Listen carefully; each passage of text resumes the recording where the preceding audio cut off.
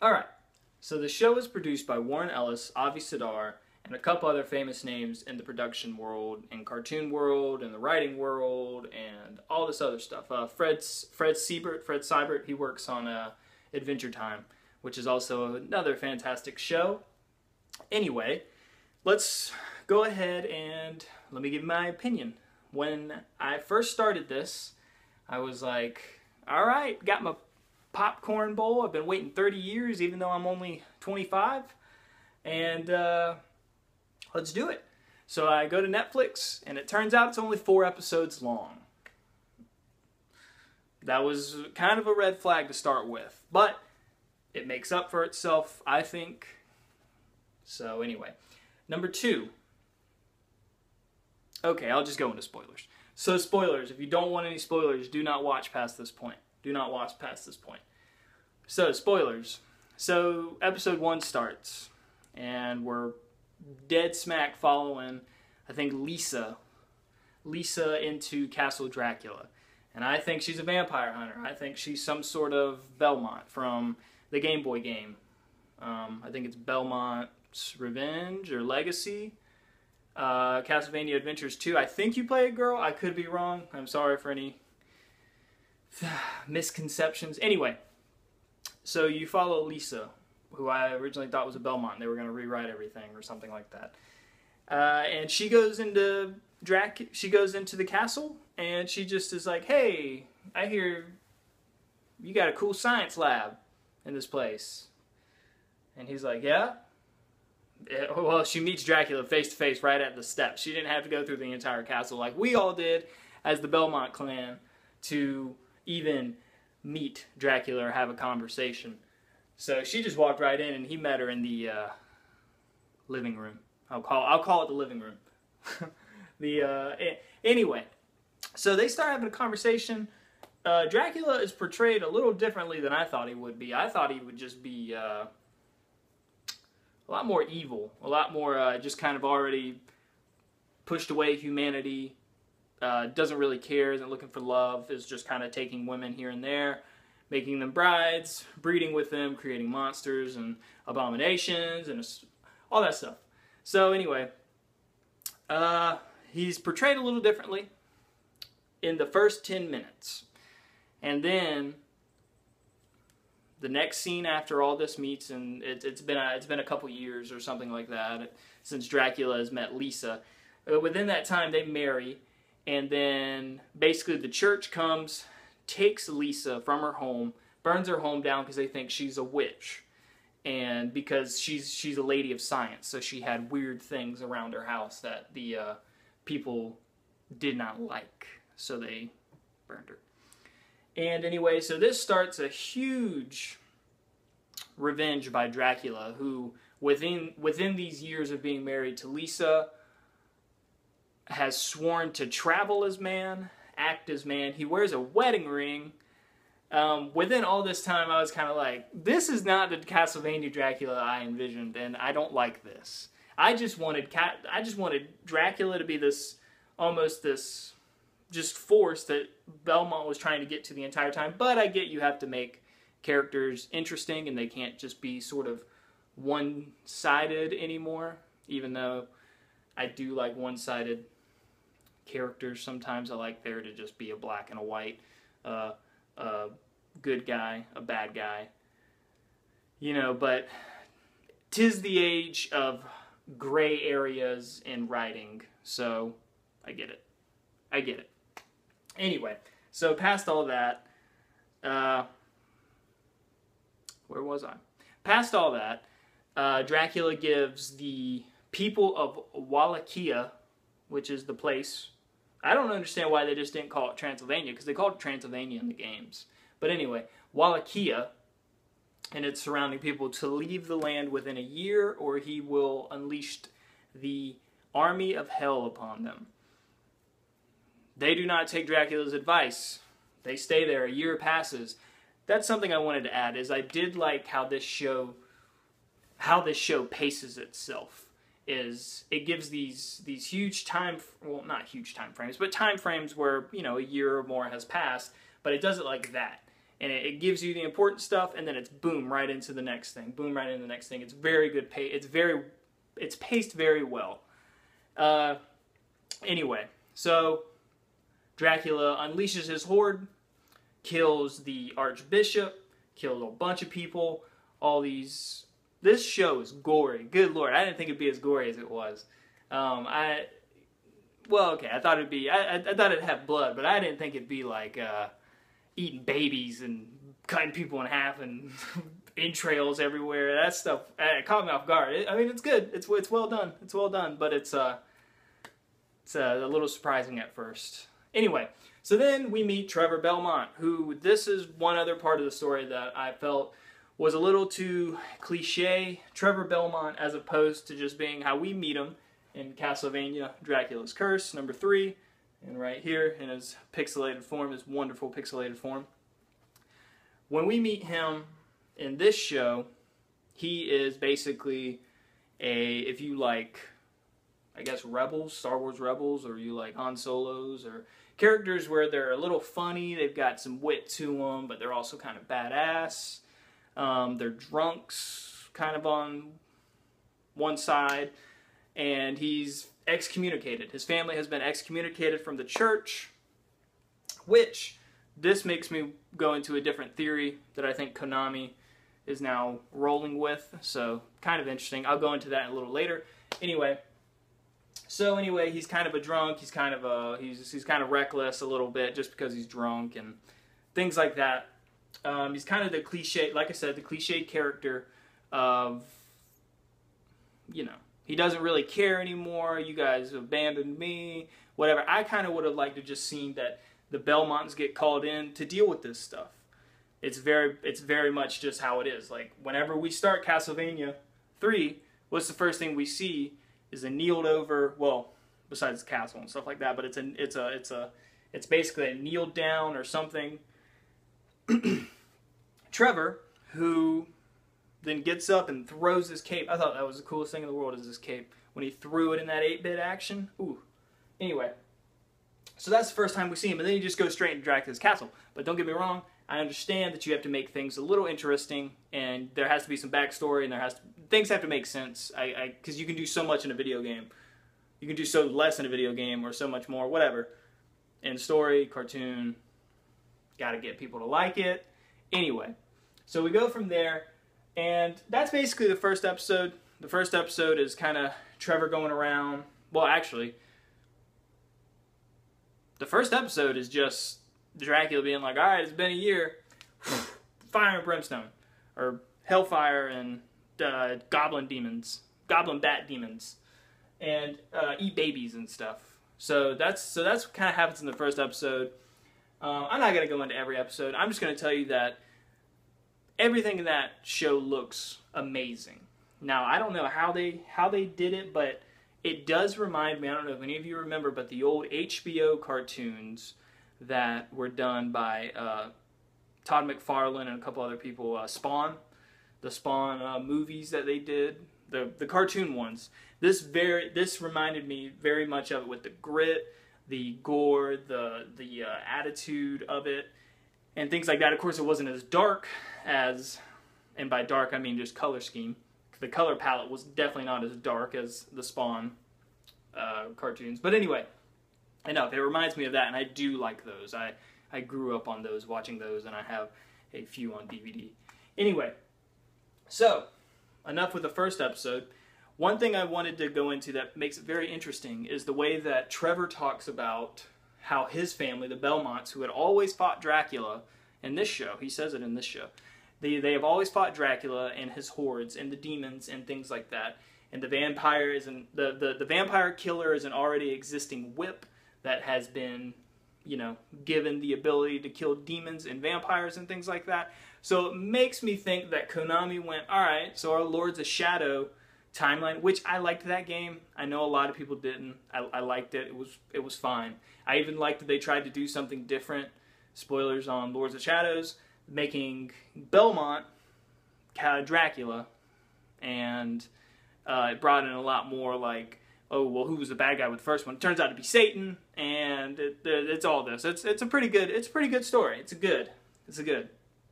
Anyway, I know a lot of people don't like it, but this leads me to say this, that I think this show has shown that Konami is like, all right, let's stay with our original timeline, which starts with Castlevania, Lament of Innocence. You were Leon Belmont. And actually, that's a pretty good game, regardless of what anybody says. That's actually a very good game. The camera angles do suck during the platforming sections, but they're not.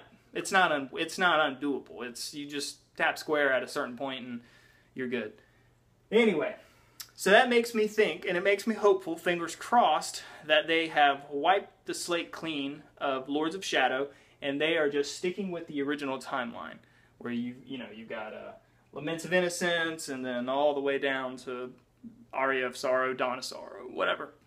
Anyway, yeah, so this makes me very hopeful as a Castlevania fan, because then it makes me think, well, if they release a Castlevania game on the Switch or any Nintendo product or anything like that, what if it's Castlevania 5?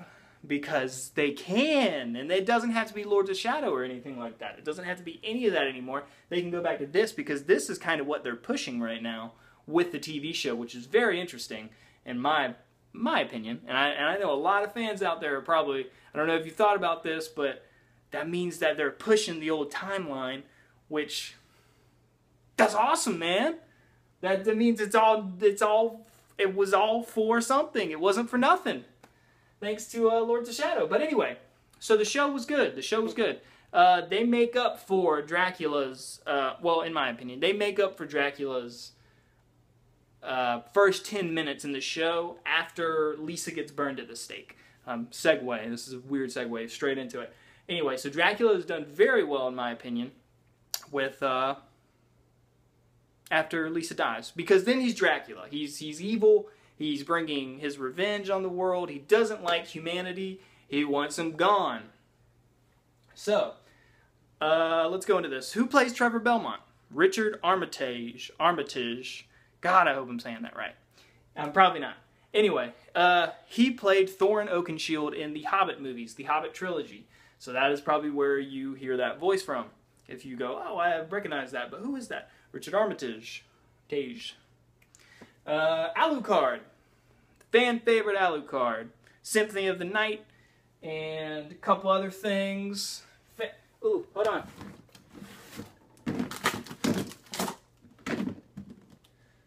Dracula's Curse. I know you guys can't see me. Alucard. Just put him right there. Alucard in his first appearance, issue, I don't know. Anyway, issue Dracula's Curse, issue 3. I actually like that colorway. I actually like the way he looks there, and I like the way he looks in Symphony of the Night. Of course, don't get me wrong, but I like the way he looks there. Anyway, so Alucard is, he has a, in the first episode, you see him for maybe a minute, but it escalates quickly. And anyway, and then you will see him at the end of episode 4. Hint, hint. It's pretty cool. Anyway, Alucard, they do portray him. I think they portray him well. I think they do fine with him. They even add a what is it? That there's a tension between Alucard and Trevor, as opposed to being like, hey, you don't like Dracula? I hate Dracula. Let's kill Dracula. Anyway, so the show is good. Alucard is played by James Callis, who I actually met at Dragon Con one year. He's very nice. He's a very cool guy. And I saw his name on the credits. I was like, James Callis, who in the world does he play? Alucard. And if you don't know who James Callis is, he is the fantastic Guys Baltar on Battlestar Galactica, the sci-fi remake that they did. I recommend that show if anybody has never watched that show. But anyway, yeah, Castlevania, guys. Castlevania on Netflix. 4 episodes. I'm going to tell you this. Castlevania has already been greenlit for a second season, where they are doubling the amount of episodes. So there will be 8 episodes. This is awesome. Now I'm hoping it doesn't take 1.5 to 2 years to get these out, and I'm hoping it's kind of like a trick towards us. It was testing the waters where they were like, oh, okay, well, let's see if there's any interest out there for retro video games done right in the cartoon variety, or video production, whatever. And I think it was done well. I didn't even delve into the battle scenes, did I? The battle scenes are fantastic, guys. The battle scenes, two in general that I can think of. Oh, we meet Sypha. God, I'm terrible at these videos because I don't have a list. I'm just going off the top of my head. I'm terrible at these. Anyway, we meet Sypha, and I don't know if you guys remember Sypha from Dracula's Curse. Sorry I don't have her perler, but she's in the show and she's pretty badass. She uses ice magic. I know you Castlevania fans like that ice magic. She's awesome. She's awesome in that show. She's done right. Anyway, well, I guess she's done right. Anyway, the battle scenes are absolutely fantastic. Trevor fights a stone-eyed Cyclops or some stone-gazing Cyclops or something, where it's basically the Cyclops that shoots a beam out of its eye, and if it hits you, it turns you into stone, sort of like a Medusa Gorgonite thing. Anyway, that is one of the prettiest battle scenes I've ever seen in my life. Just how Trevor moves in and out of pillars, and there's beams coming at him, and oh my gosh! And then how he kills the. Anyway, it is good. That's a good battle scene. Anyway, there's 3 battle scenes that I can think of in this season that constitute being called a battle scene. There's little fights here and there, but is the second one is Trevor against priests and villagers. It's pretty good. That's pretty cool. And then to top it all off, us fans get to see Trevor Belmont and Alucard fight. And that's actually a pretty cool fight. But I'll say Trevor Belmont kicks the crap out of Alucard. At least until the end. But yeah, he kicked crap out of him. Anyway. So that's all I'll say about that. Sorry that this has all been so scattered. But anyway, a few things I just want to retouch on was the show was good. Give it the first episode if you do not think the show is kind of what you'd be into. At least watch the first episode and then go into the second one. Start meeting more characters. Start getting a feel for the world and things like that. I promise you'll probably like it. If I had to rate this show, it would probably be an 8 out of 10 because there are a few things here and there that, you know, I just don't really like cliched writing, but I get that you have to do it. I get that you have to do it. Well, excuse me, cliched writing, I don't want to say the writing is that cliche, but I do want to say that the characters are kind of cliche a little bit, but of course, it's storytelling. Every character is just, I mean, it's all kind of the same stuff anyway. But with the skin put on of Castlevania, it's a story with Castlevania skin on it, and it's pretty good. I like it. I give it an 8 out of 10, guys. It was very good. 4 episodes. I'm hoping I don't have to wait a year and a half or 2 and that the hype can kind of still remain and they'll release more episodes that they have done, which I'm not saying they have. I hope they have, because it would be a smart move, because we waited a while for this. And if I got to wait longer to get 8 episodes, oh, and I'll say this, they don't even get to Dracula's castle by the end of the first season. So they, you know, there's a lot of time here to figure this out. But anyway, good show. Another thing I'm very hopeful for is that with all this, with everything that they've said in the show, it already hints that Konami's like, we're going back to the old timeline. All this stuff still matters. And the way that stuff that doesn't matter matters. Like this stuff doesn't really matter. But to fans, it matters. Anyway, all this still matters again. I hope so, because then that would constitute them making a Castlevania 5 in the future, which would be fantastic. Anyway, let's see. I had some other topics. Yes, so that's pretty much the main point, is that the show was good. I think it means that the timeline is coming back, which could mean that Castlevania 5 is going to come out, and I don't even know where that would take place, but that would be so freaking cool. And I'm back. I'm back on YouTube. I've been gone. I had to move and things like that.